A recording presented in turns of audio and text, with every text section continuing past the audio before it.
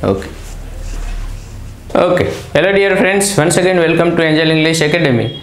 English MCQs Short Cut Video series માં આજે આપણે બહુ મહત્વનો ફરી પાછો એક ટોપિક લેવા જઈ રહ્યા છીએ કે એઝ વેલ એઝ આપેલું હોય એના પછી બહુવચન હોય કર્તાના સ્થાને આખે આખો ફ્રેઝ હોય તો ક્રિયાપદ એકવચનનું લગાડવું બહુવચન અને શા માટે. ઓકે, ચાલો તો જોઈએ. મિત્રો, આવા પ્રશ્નો એઝ વેલ એઝનો સમાવેશ થયો હોય એવા પ્રશ્નો ગઢળક સ્પર્ધાત્મક પરીક્ષાની અંદર પૂછાયેલા છે, રાઈટ. બિન સચિવાલયમાં પૂછાણો છે, ડિવિઝન આસિસ્ટન્ટમાં અને બીજી અન્ય એક્ઝામની અંદર પણ પૂછાયેલા છે. એન્જલની 44 MCQsની અંદર પણ આનો સમાવેશ ઓલરેડી કરેલો છે. બધા શોર્ટકટ વિડીયોઝના જે ટોપિક લઈએ છીએ બધાનો એમાં ઓલરેડી સમાવેશ છે.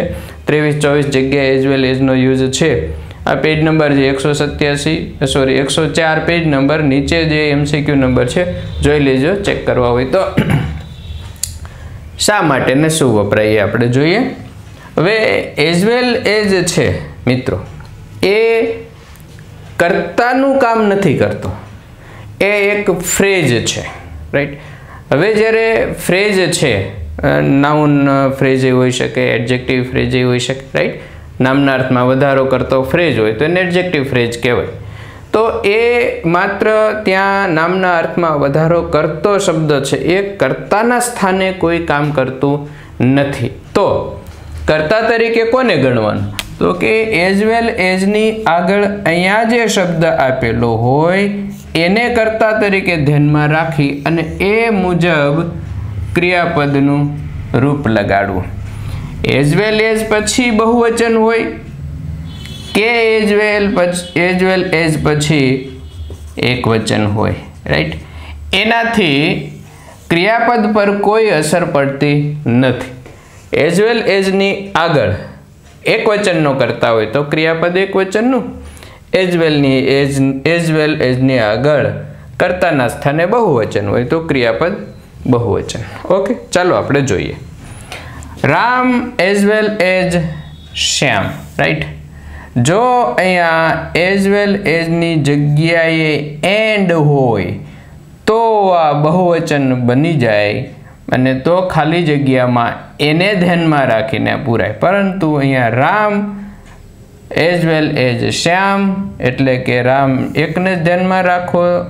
અને ટુમોરો આપેલું છે તો કમ્સ અને ઇઝ કમિંગ બે એને બંધ બેસે છે, પરંતુ નજીકના ભવિષ્યની નિશ્ચિત થયેલી ક્રિયા બતાવવાની હોય ત્યારે ચાલુ વર્તમાન કાળમાં એનો ચાલુ વર્તમાન કાળથી ઉપયોગ કરી શકાય.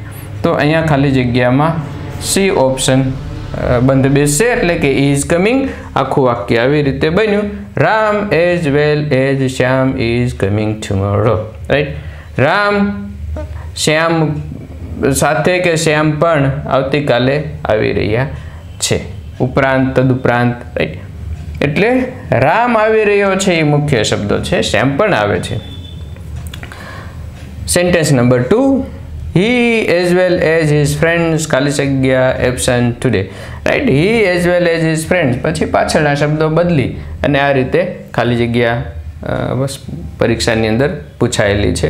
મિત્રો, હવે જે ખાલી પરીક્ષામાં પૂછાય છે હમણાં થોડા સમયથી તમે જુઓ છો તો શબ્દો થોડા ચેન્જ થયા હોય, કર્તાના જગ્યાએ શબ્દો બદલ્યા હોય. ટેકનિક તો એ નહીં હોય કારણ કે 12 કાળ છે, પછી પ્રિપોઝિશનની સંખ્યા છે એ નિશ્ચિત છે, હવે તો કન્જક્શન છે એ નિશ્ચિત છે, એ બધું તો આર્ટિકલ એ 3 જ છે.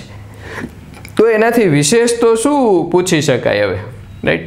સાહિત્ય હોય તો અઢળક પ્રશ્નો નીકળે, આમાં તો એવું થવા નથી, એટલે શબ્દો ચેન્જ કરી અને પૂછાતું હોય છે.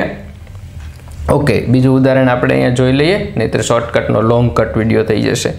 હી as well as is friends. આપણે શું કહીએ, હા, ફ્રેન્ડ્સની આગળ ખાલી જગ્યાએ બહુવચન છે, ફટાફટ આ લગાડી દો અને આપણે લખીએ. અને પછી છે એ, રાઈટ, હાઈલાઇટ કર્યું હોય ને એમાંથી લાઇટ વહી જાય ને પછી હાઈ વધે કે હા મારે તો ભૂલ થઈ ગઈ. તો અહીંયા હી પછી હીને ધ્યાનમાં રાખો તો શું આવશે? Is. He as well as his friends is absent today, right? સરળ છે, કંઈ અઘરું છે જ નહીં. પ્રેક્ટિસની પુષ્કળ જરૂરિયાત છે મિત્રો. કોઈ વસ્તુ શીખી લો અને પછી જો એનો મહાવરો ન થાય તો ક્યારેય યાદ ન રહે. અમને શિક્ષકોને બધાને આવડે છે એ એટલા માટે નહીં કે અમે પુષ્કળ વાંચીએ છીએ અને અમે ટીચર્સ છીએ ભણાવીએ છીએ, પણ અમારે આનો ઉપયોગ કન્ટિન્યુઅસલી આવતો હોય. કેટલી વખત આ બધા ટોપિક્સ છે એ હજારો વખત ટીચિંગ કરાવ્યા છે, એટલે એ હવે લોહી બ્લડ સેલની અંદર બધું ઉતરી ગયું. તો મિત્રો તમે પ્રેક્ટિસ પુષ્કળ કરો એટલે આવડી જશે. ઓકે, તો ખ્યાલ આવી ગયો તમને, રાઈટ? એન્જલ ઇંગ્લિશ ચેનલને સબસ્ક્રાઈબ કરવાની હોય તો મિત્રો કરી દેશો, તમારા ફાયદા માટે છે, રાઈટ? એક ક્લિક થઈ જાય ક્યાંક, એક વિડીયોની એક જગ્યાએ એક ક્લિક થઈ ગઈ, પરીક્ષામાં તમે સાચું લખીને આવ્યા, તમે સ્કોરિંગમાં આવી ગયા, મિત્રો આ તમારી કેરિયરનો સવાલ છે. બની શકે કે એ આવું ક્યાંકથી તમને અસર કરી જાય અને તમે સરસ સ્કોર કરીને પાસ થઈ જાઓ, જોબ ઉપર લાગી જાઓ. ઓકે, તો સ્ટડી કરતા રહેશો, બેલ આઇકોન પર પ્રેસ કરી દેશો જેથી કરીને તમને આવા વિડીયો, સરસ વિડીયોનું નોટિફિકેશન મળતું રહે. Okay, thanks, have a good day.